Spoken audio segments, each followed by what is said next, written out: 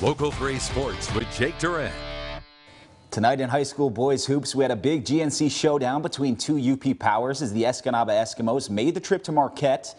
It was the Redmen's conference opener. Let's go to Barb Krill Gymnasium. The Eskimos playing a back-to-back after hosting Nagani last night, but they didn't have any tired legs because they came out very sharp in this one. Lucas Weaver with the drive for the most. He banks in a floater going the other way. It's 2-0 Eskimos. Marquette quickly ties it up. Jack Quinnell with a nice move under the basket for the score.